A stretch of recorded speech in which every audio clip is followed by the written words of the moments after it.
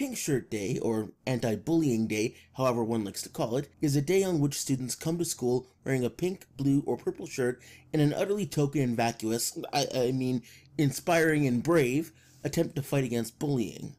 Now, the exact date of Pink Shirt Day varies depending on which part of the world you happen to reside in. Here in Canada, and in our little buddy America, the day is celebrated on February 28th, but the UN has made the official Anti-Bullying Day being last Friday on May 4th. So, let's take a look at the noble anti-bullying cause. Should be fun, right? My name is Alzael, so lube up, because we're going in deep. Anti-bullying campaigns have been all the rage in the education industry since the Columbine shootings in the 90s. It may not sound like a big thing ostensibly, but the system spends many millions a year on this shit. Here in Canada alone, you can get yourself up to $500,000 in grant money to put through your idea for stopping kids from being the little obnoxious shits that they are to each other. Seriously, $500,000. Now, a lot of the anti-bullying programs that we use today are based on the methods of Dan Olweus, a Norwegian researcher, of course it's Norway, who put forth the Olweus Bully Prevention Program.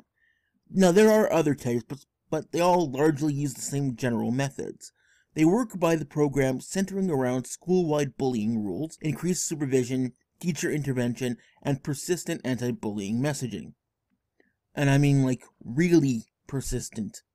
Some schools nowadays have weekly student assemblies on bullying and interventions, and fuck that shit. My point being, bullying is big business now. But back to Pink Shirt Day.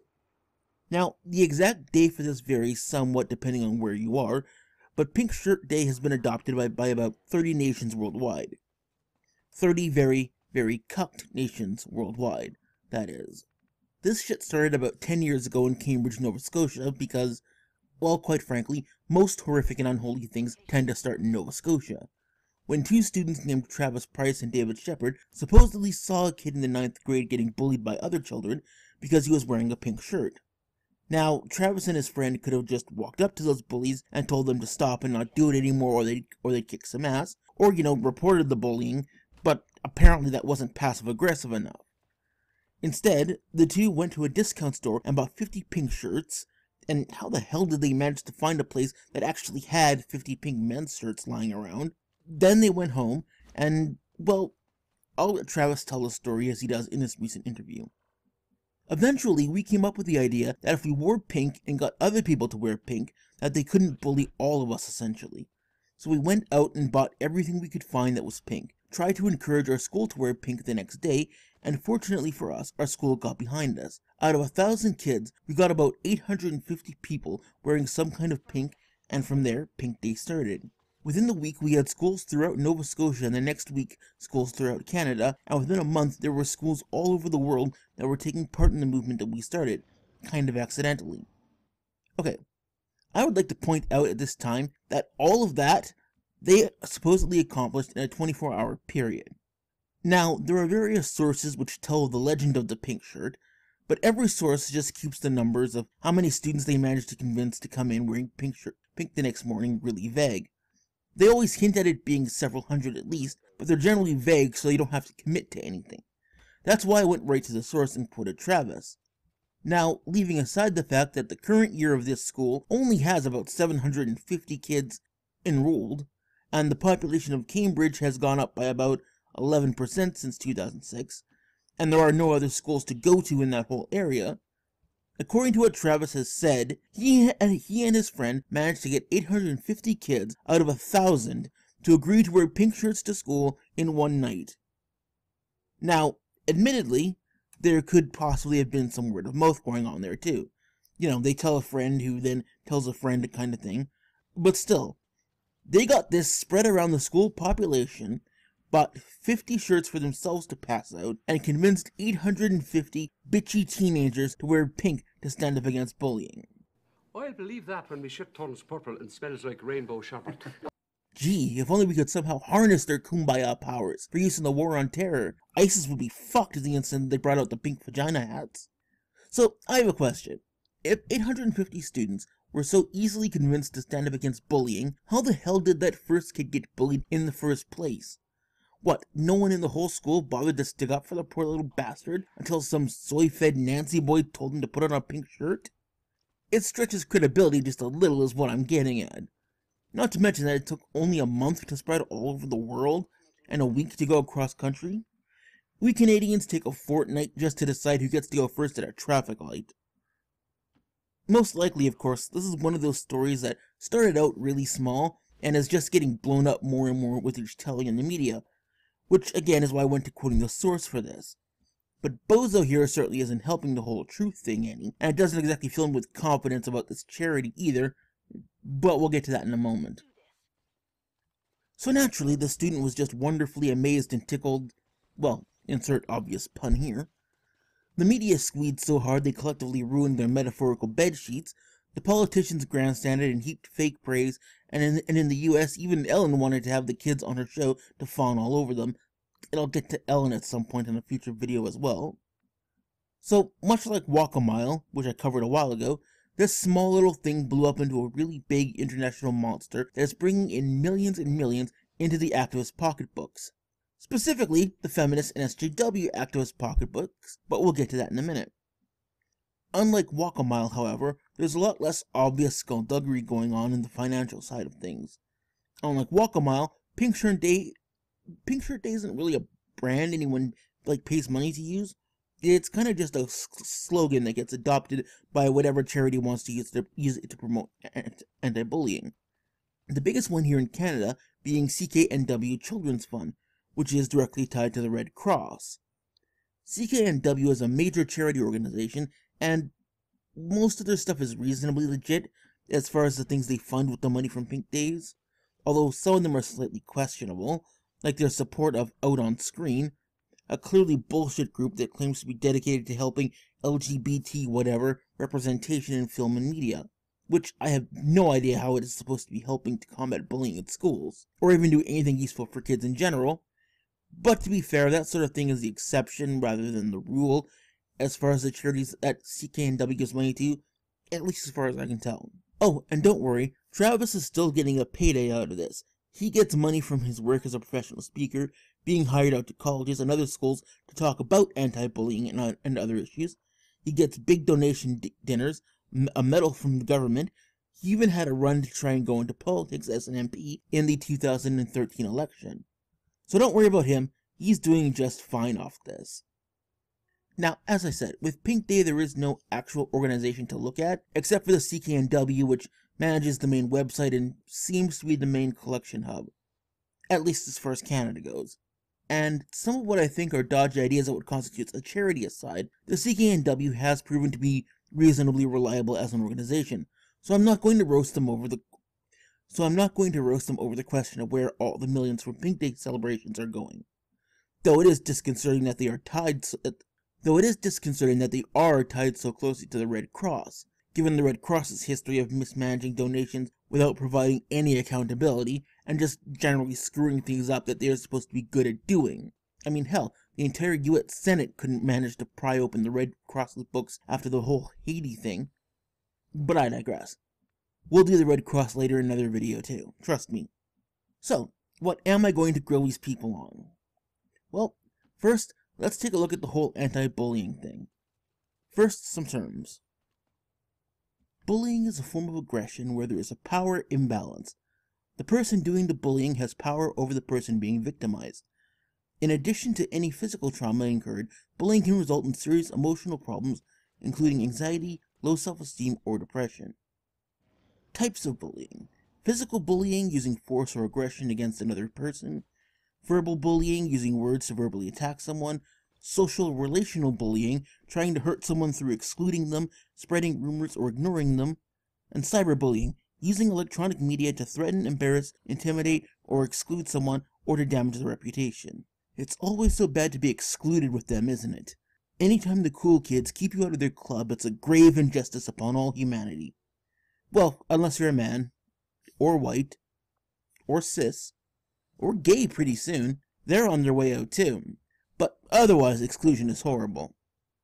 So, you might now be wondering where the hell did these people come up with this shit? Well, of course it would be those fuckers at the Red Cross. So, let's look at some of their stats. Canadian teachers ranked cyberbullying as their issue or highest concern out of 6 listed options. 89% said bullying and violence are serious problems in our public schools. Now this here cites the National Issues in Education poll, which is supposedly produced each pair of years by the Canadian Teachers Foundation, but I cannot find a copy of it anywhere for any year. And the link that the Red Cross itself provides is not active. So take that how you will. What I did notice that I found interesting was how the CTF defined cyberbullying. Cyberbullying is the use of information and communication technologies to bully, embarrass, threaten, or harass another. Well, there's pretty much half the internet. It also includes the use of these technologies to engage in conduct or behavior that is derogatory, defamatory, degrading, illegal, or abusive. And there's the other half of the internet. So basically, anyone who interacts on the internet is subject to a perpetual hate bang by their definition. Sounds about right. But I think I'm starting to see where all these high numbers of bullying incidents are coming from. Look at these definitions. Just about anything remotely negative that happens because of something one kid says or does to another could be considered bullying. Perhaps that might explain some things, But hey, it's not like an organization dedicated to fighting a problem, staffed by people who have made it a career and life's work to fight a problem, and who make loads of money fighting a problem, would have any incentive to make said problem seem artificially larger than it is. Right? Victims of harassment report a loss of interest in school activities, more absenteeism, lower quality schoolwork, lower grades, and more skipping, dropping classes, tardiness, and truancy. Young people who report lower academic achievement levels or negative feelings about the school environment are more likely to be involved in bullying. Okay, these two link to a paper called Making a Difference in Bullying, a report written by a woman from the York University Center for Research on Violence and Conflict Resolution, which is actually a thing, and another woman from Queen's University Psychology Department, and I am not even going to pretend that this report has any sort of academic value to it. 49 pages, and they didn't even attempt to make a citation for their claim or stats. And yeah, I went through and read the whole blasted thing, so you owe me for this. Basically, it's just a long spiel about bullying and what schools need to do to combat it and help the poor victims of said bullying.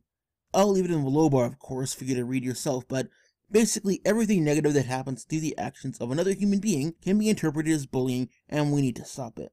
The idea of what schools are supposed to do about it basically comes down to the school implementing both short-term and long-term plans that essentially involve micromanaging the interactions of all of the students forever. I'm not kidding. Just look at one part of their list of responsibilities for teachers. By the way, notice how the first one on that list, the very first one, is listen and believe? You notice that? Because no student would ever lie about being bullied. No. Just as no woman would ever lie about being raped. Even if you make it ridiculously easy to punish their enemies by accusing them of it. It just never happens. No. But look at this. Create guidelines, constant check-ins, watch and listen for even the most minor infraction, and intervene. And this list is only what the teacher is responsible for in regards to the bully, by the way. There's another list of responsibilities with regards to the principal and what she has to do. One for the parents, one for what they're supposed to do in regards to the victim. And they all follow the same pattern. Guidelines, constant check-ins, watch the children all the time, monitor their actions and interactions. There's even a list of things where a staff member singles out the peer group that supposedly allowed the bullying to take place, singles them out, and then lectures them on how they should have stepped up and helped. It teaches them caring exercises so that they can better understand the victim's perspective. Instead of, schoolwork. You know what I almost did not at any point read in here? What the damn victim is supposed to be doing to help themselves. It's nearly all about what everyone else, especially the ones in authority, are supposed to be doing to protect and support the victim. There is almost nothing about what the victim should be doing to help themselves. It's just adjusting the entire school to wrap this one person in a bubble of happy thoughts and puppies as though they are the most precious, delicate flowers. 49 pages of this. Never mind you guys owing me. I'm coming for your kids. It occurs to me that these guidelines are insanely unrealistic for any school to even attempt to follow. Let's say you have a school of 1,000 kids, and even 30 of them get bullied. Just read these 49 pages and look at all the work that has to go into dealing with just one bullied kid, let alone 30 of them or more. You could not possibly actually implement this. And really, most schools don't beyond lip service. They'll say that they're implementing them, and they might even try, but really, these programs are just unrealistic to an almost psychotic degree about what a school and staff can actually do.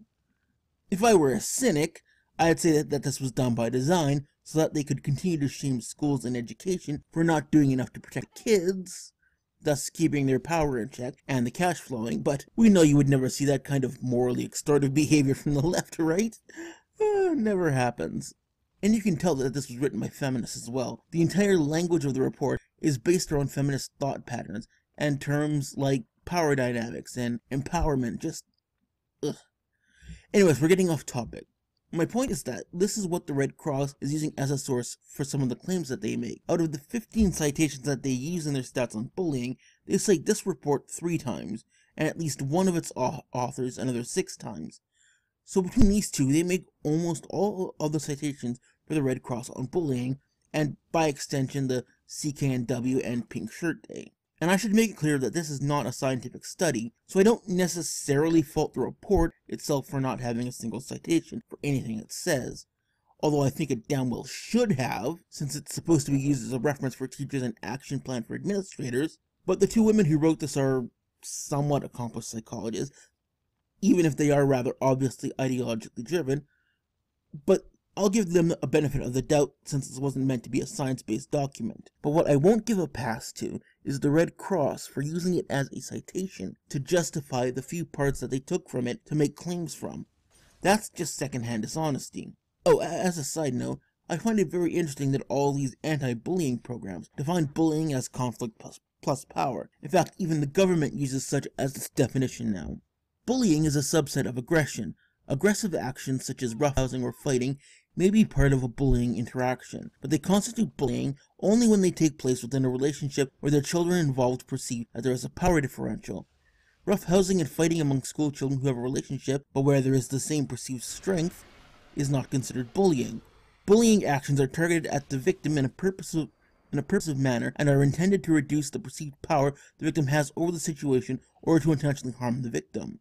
The same behaviors, when they are committed as random or reactive responses to situations, are not recognized as bullying behaviors. So in other words, you have normal kid violence, which is just, kids being kids, but when you add in power, then it suddenly becomes this whole special kind of evil. Hey, is that anything like when feminists say that racism or sexism is discrimination plus power? By which they mean that certain groups can and cannot be those things based on the progressive stack of the day? Because I'm betting it's been used like that more than a few times if you look. See, power is a very vague thing. There are many different ways in which one can have power over another. Some subtle, some less so. So under this paradigm, how would one recognize bullying when it happens and separate it from just normal kid behavior? Remember all that control stuff I was talking about in regards to the report that the Red Cross linked to? It seems to me that if you combined it with that definition of bullying, you could gain a lot of control over students' lives and interactions. Just a thought. Anyways, we now know that there is a ton of cash coming into the anti-bullying industry, and we know that some of their statistics are, let's just say, kind of dodgy. But the big question, does this sort of anti-bullying program actually work? Well, funny thing about that, I looked at many different anti-bullying programs, including of course Red Cross / Pink Shirt Day, and you know what I found to my great interest? While they all go into a lot of detail about bullying stats, none of them have any stats listed on any of their sites regarding effectiveness of their program. Absolutely nothing. I mean, there are personal testimonials from certain people and anecdotal evidence from those involved in the program that they are always met with great and enthusiastic responses from all of the students that they talk to, but no actual stats on their effectiveness, which was at first something of a surprise even to me. After all, how do they get those donation bucks if they can't show progress? If they can't show that their program worked. But then I read this section on the Public Safety Canada site that made me understand why this was. It was under their section for successful activities reported by projects. The anti-bullying projects funded by the NCPC are diverse in approach, activities, and outcomes, They range from projects implemented at the national level, designed to produce tools and resources that can be applied across the country, to projects that delivered an intervention in one school. Some projects in the dataset involved several schools of community partners, including institutional directors. While most of these projects did not include a formal evaluation component, the following section summarizes what projects indicated were the successful elements of the most common approaches identified in Table 7. Basically, what they are saying is that these project successes are not measured in their effect, but in how much of their goals in spreading their message are accomplished. So, for instance, if the goal of your anti-bullying campaign is to spread awareness to schools across Canada, that's how the success of your project is measured, not in whether you had any positive or negative effect on said bullying, because there are basically just too many variables for them, or something.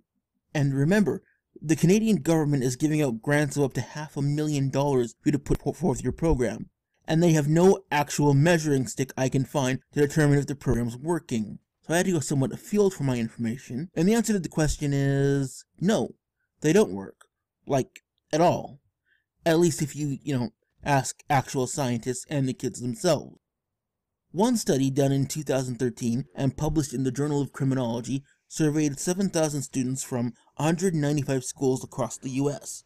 Their findings were that schools with anti-bullying prevention methods and programs in place were actually more likely to have bullying problems in comparison with schools that did not have such procedures in place. Now, this study only shows correlation and not causation. It is entirely possible that these schools had anti-bullying programs because they already had larger than usual bullying problems. However, there is a lot of other data to back this conclusion up. Oh, as an interesting side note, the study also did not find any difference that race was a factor in the prevalence of bullying. Anyways, a meta-analysis in the Criminal Justice Review conducted by Christopher Ferguson and others at Texas A&M International University looked at over 42 different published studies made up of 45 different observations. After crunching all the data from the various studies, they came to the conclusion that bully prevention programs that specifically targeted kids in high-risk groups had a small but mostly negligible effect in regards to improving bullying, while all other forms of bully prevention programs had no practical effect, and in the cases of some programs, only served to make the bullying worse. Meanwhile, another meta-analysis conducted at the University of Austin found that anti-bullying programs had some measure of effect on children who were of elementary school age, but beyond grade 7 there was again no effect or a negative one.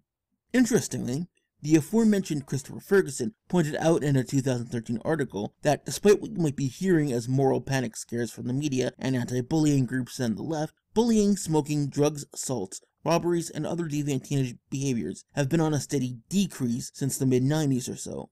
In the article, he worries that bullying is receiving too much attention now, to the point that accusations of bullying may be being used as weapons by one student against another, and that overly harsh zero-tolerance policies might punish minor infractions with harsh measures, and increase the isolation that can lead to bullying in the first place. Nah. You don't say. Next you'll be telling me something crazy like most accusations of bullying are against boys. Pfft.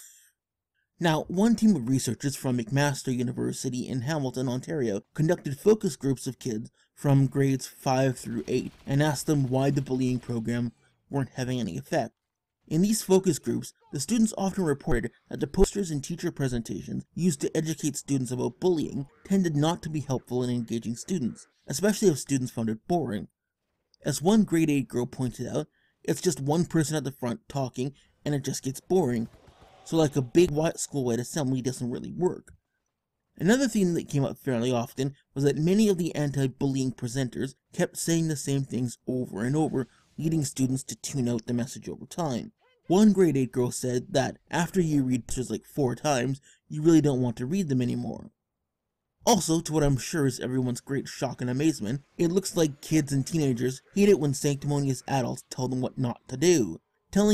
Telling kids things like don't be a bully or don't fight or bullying is wrong tend to be brushed off and ignored by kids who don't feel as though the message is in touch with their day-to-day lives.